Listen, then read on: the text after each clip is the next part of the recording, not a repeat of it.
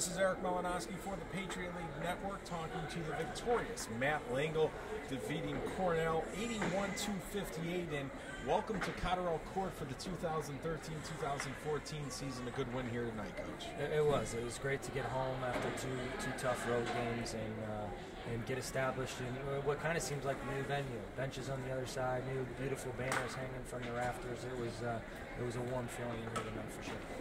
Nip and talking about the first 10 minutes, and then you guys were able to impose your will in the later stages of the first half to take a double-digit lead and ultimately 38-29 at the end of the first half. What did you guys start doing well in the later stages of the first half that led to that lead?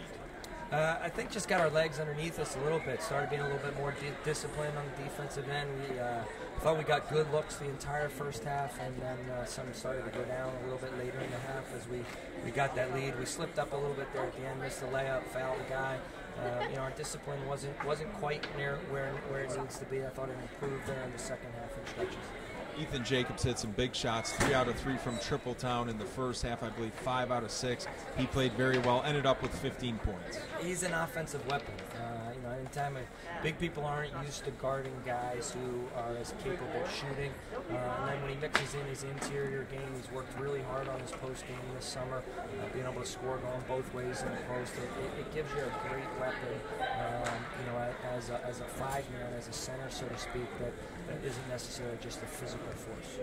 Defensively, I thought you did a great job. Nolan Kressler finished with 19 points over his season average, but I believe he got 10 to 12 of those in the second half, Coach. In the first half, when it really counted, you held Kressler in check. It did. Cherry hurt us Devin Cherry is a talented guy, hurt us in the first half a little bit. I think he got 12, but he turned it over a number of times and took 10 shots to get 12 points.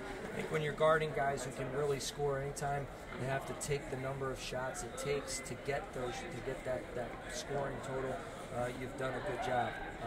His percentage Kressler was close to 50%, but like you said, he got some of those late there as we had extended our lead. You had to like the decisions of your team in the second half. I believe at the end of the first half it was 9 assists compared to 7 turnovers. Overall, 19 to 10. So if I'm doing my math on the fly right, 10 to 3 in the second half. That's pretty good assist to turnover ratio, Coach. Yeah, I'm not going to quarrel with that number.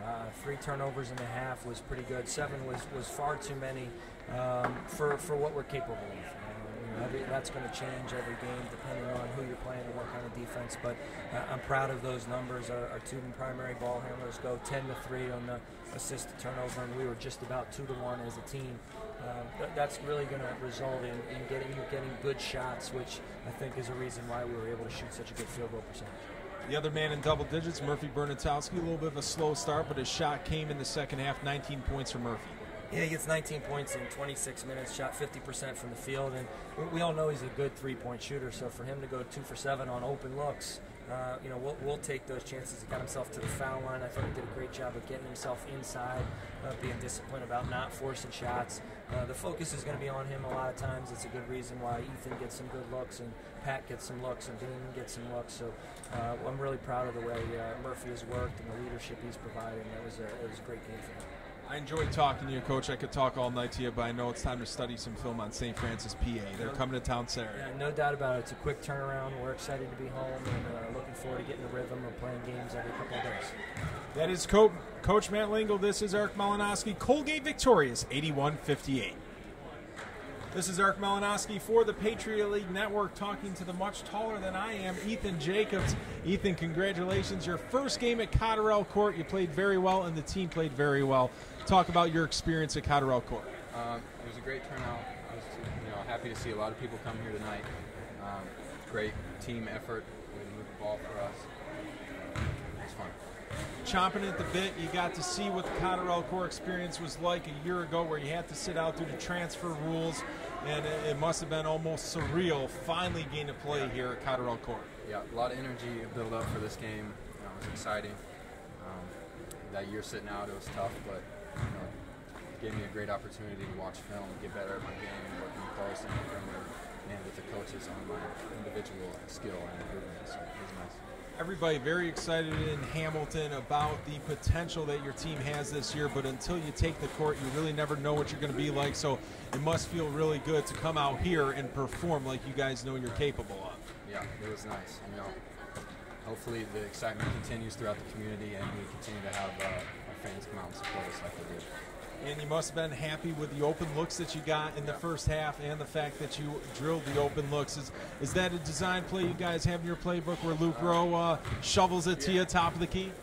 Yeah, sometimes, but it's the read of the defense, and Luke does a great job of pushing the ball and reading the offense, and the defense, and what we should do. So, good job. One of the assets this year, Ethan, I think, is the depth of this team. I haven't seen such a deep Colgate men's basketball team in some years. When you go out, Clay Graham comes in, and the guard depth. Do you see it in practice? I mean, you guys must be competing all the time. Yeah, it's a lot of competition in practice, and you got to give that to the coaches for recruiting and the fine job that they did of bringing us all together. And just a group of guys that love to play and love to be around each other. So it's fun practices for sure. Congratulations on this one, Ethan, and go get him Saturday against St. Francis, PA. All right, thank you. That is Colgate's Ethan Jacobs. This is Eric Malinowski, Patriot League Network.